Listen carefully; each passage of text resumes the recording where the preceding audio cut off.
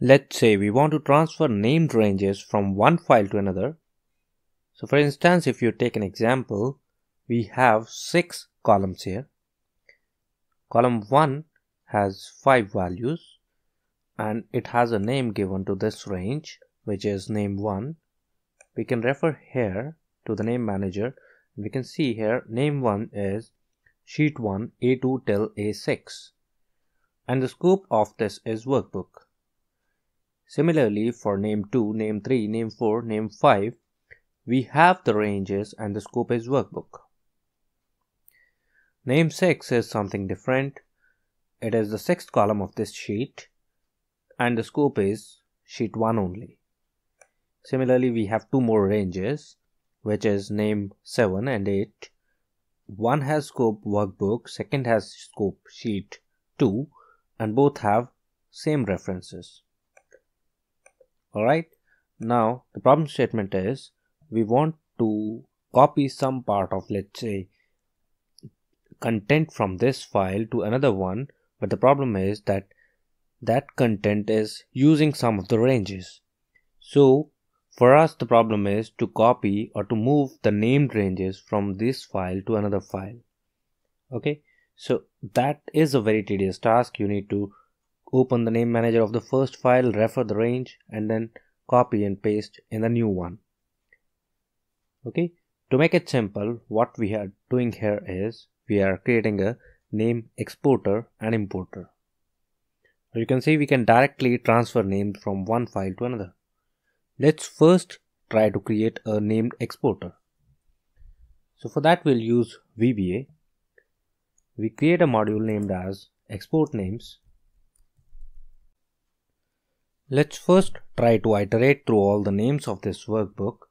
So for that I declare a variable nm as name and I use for each loop to iterate through all the names of this workbook. Let's print on console name dot name concatenate with its value.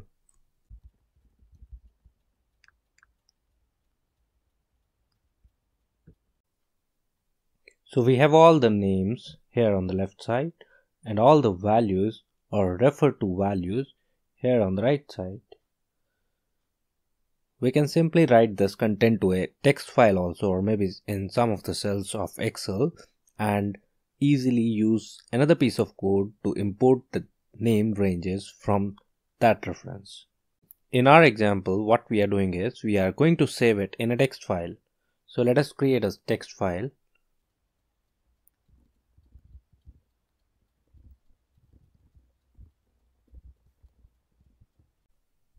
So we have created a variable named as myFile, and myFile is actually active workbook path, which is the path where this workbook is saved, and I concatenate it with the text file which I am going to create, which is a.txt, and I've used this backslash just to keep the path correct.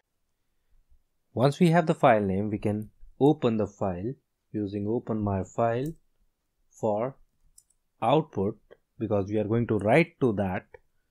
So for output, and we use alias as, let's say, 1. Now instead of printing on console, what we can do is we can use write to that file by giving the index comma nm.name, and we can use the same thing that we have used above. But for our reference, instead of putting the column and spaces, I used, let's say, a comma.